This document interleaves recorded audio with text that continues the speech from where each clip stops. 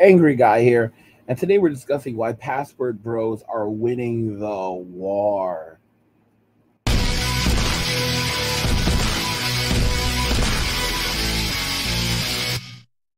Passport bros are winning the war. I mean, these guys are going overseas. They've been doing it for a number of years now, but this thing, it was a trend. It was a smaller trend, but now it's becoming a much larger trend, and and men are not going back. This is a video I want to check out with you guys right now. Why I went looking for a wife overseas. Let's go ahead and turn this on, and this kind of illustrates what's really going on. It's not just black men that are doing this. A lot of white guys and even some Hispanic guys are just like bailing on the United States. This is a top quality guy. People are like, it's crazy. American women would look at a guy like this. They're like, oh, he's goofy. Oh, I don't want a guy like this. This guy's not fat. He's in pretty good shape. He's actually a decent, good-looking guy. But a lot of American women would turn down a guy like this. But Filipina, look at this. This is his Filipina next to him. Look at that big smile. I mean, to get a girl like that, an American woman like that in the United States, she would want a millionaire. I mean, this is what he has. This is the kind of girl he has. She looks good. She probably smells good. As Filipinas like to wash like 2 or 3 times a day. They like to clean. I mean, passport bros are winning this thing. They're fighting the war. They picked up the battalion, and I'm telling y'all that that MGTOW, which is a male separatist thing, with men going their own way. That's gonna be. It's gonna. Men walking away is going to be the ultimate thing that prevails. I truly believe there will always be a separatist movement, and they're going to be seen as a hate group. MGTOW is going to be seen as a hate group, as it should be seen now, because a lot of these guys, they took the philosophy of focusing on yourself and obtaining your own happiness, and they took that shit, put it on steroids, and turned it into a separatist movement. It was just a philosophy, and they turned it into a movement. And I believe, and I know that what's ultimately going to happen is you're going to have men walking away, which is a new movement, it's been happening for quite some time. It's been happening since black communities where welfare went into those communities and black men walked away, and it's been happening for longer, more and more, with different guys, different communities, especially as radical feminism has taken off. More and more men, doesn't matter what race they are, what background they come from, they've been walking away from society, walking away, going overseas, going elsewhere, starting new lives, finding new wives, and just abandoning the old ways, and abandoning the women as well back home. And men walking away is going to continue to grow. It's going to continue to take off. And the passport bros are literally just a subgroup of men walking away. But let's listen to this a bit. Hey everyone, it's me again. If you're new to the channel, my name is Corey. My wife's name is Raquel. We moved to the Philippines from Chicago. She was born and raised here. We did all the paperwork. She came to the US with me for a couple of years. We had a long-term plan to move over to the Philippines. That being said, I looked personally for a wife overseas, obviously, because I have one. So I understand what it's like and why you would do it. But it is definitely a hot topic right now. It's been a hot topic, not like hot sexy, but I'm not trying to be sexy. I'm saying it's a very popular topic right now, and it's been on the rise for the last 3, 4, 5 years. In the last year or two, it's just statistics show that it's just going up. Men looking abroad or overseas for a wife, and I get it because I have one. So again, I understand it. I know my reasons, and I see the reasons why everyone is doing it. Okay, yes, I'm trying to be happy and positive about this. So I don't want to offend anyone because it's definitely a very sensitive and taboo kind of topic in the States. Especially women out there. Yes, and I'm not trying to offend anyone, but it is what it is. So facts. This man is scared of black women. This man is scared of the black women. All right, the black women have been coming after men who've been doing this. This dude is scared of these black women. Listen, don't be scared, man. Don't be scared. They can't hurt you. They cannot hurt you, bro. All right, you're doing your own. Look at this guy trying to pat. Listen to me. Do not be afraid of these women. They cannot hurt you. They can't touch you, bro. They can't touch you. This for those of you that don't know, black women have been attacking Filipino women. They've been saying that they are uneducated, that they don't speak English, that they're being taken advantage of by American men that are going over there, especially black American men, but white men as well. And this guy's like, he knows what's happening. Clearly, he knows what's happening and the Filipinos have been clapping back. You should. There's other videos I've made about this, but yeah, you don't be afraid. Don't be afraid of these women, bro. Statistics are they are what they are.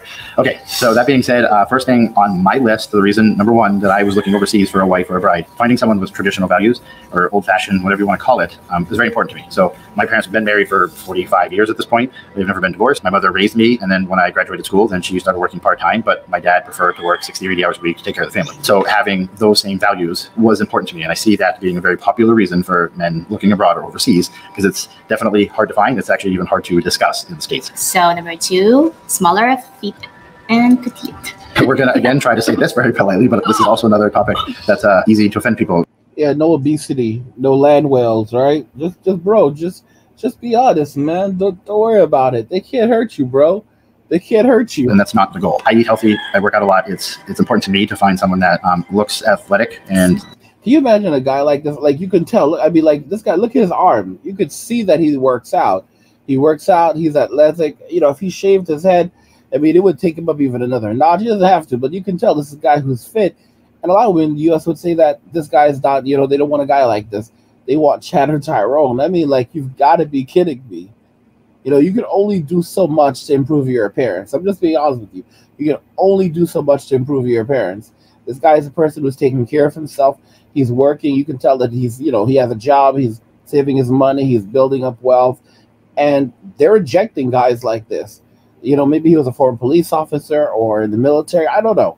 But they're rejecting guys like this because they're not good enough. They want guys making hundreds of thousands of dollars. And it's in many cases, they're like, I want a millionaire or I want a billionaire and I'm going to get it. They want guys that are like 6'3", like at least a minimum of 6 foot. And they think they're being generous and they have to have all these qualities. Like, what the heck, ladies? Are you insane? They're healthier and they're smaller. So I'm trying to be polite. Shorter? Shorter too, yes. But either way, it's getting harder and harder to find that in the U.S. In Western cultures, it is. Unfortunately, being larger just seems to be on the rise. I'm trying to be very polite about that. Another reason why men are looking overseas, definitely a reason why I looked. Because over here, 5% of the population is actually bigger. Majority, almost everyone is slender and more petite or fit or skinny. I don't want to use that word. But again, that's most of the population in Southeast Asia. So when you're looking for a bride or a wife, that's almost everyone compared to, I'm not going to say the opposite in Western culture, but it's a half and half kind of situation. Okay, number 3. Oh, for me, because you're foreigners are taller and or exotic. For me. Yeah. Oh, I thought you were talking. Okay, for a minute. Well, no, it says her. So it's probably you. Probably. I don't know. Maybe I'm reading into it, but it does say her. But yes, to finish what she was saying, in the U.S., I'm 5'10", which means what? It means I'm average, right? Let's just be honest here. 5'10", 5'9", whatever it is. That's just. Didn't I tell you guys this? Like 5'10", 5'9", you're at, like, that's short. Like 5'10" is short in the U.S. These people will reject you. This guy is. Look at this guy. This guy can barely, like, he can barely move his arm, and he is muscular. You can't get much bigger than this, all right? This guy is working out. This guy is hardcore fit. He's hitting the gym. You know, you can tell that this guy is somebody, he'll stand up for himself. He'll defend himself. You know, he's doing what he's supposed to do. He's out there. He's getting his money.